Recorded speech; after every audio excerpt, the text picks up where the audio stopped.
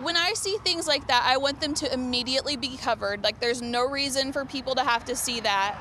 But having it here on MLK was just like extra gross. Olivia Trimble and her organization Repaint Hate has been doing both cover-ups of hate speech and other murals across Fayetteville. She notes that this happens all too often in the city. Unfortunately, this is not the first time that we have had really ugly hate speech in Fayetteville. Back in 2016, I painted over the N-word on a building across from the Fayetteville Public Library.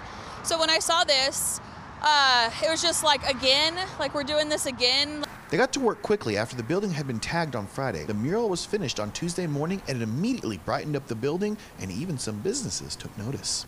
With a lot of the divisiveness going on in our society right now, the rioting, the racial tensions, anything that tries to spread love, who can argue against that?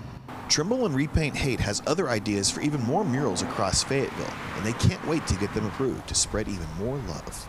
Martin Lowmore, 4029 News.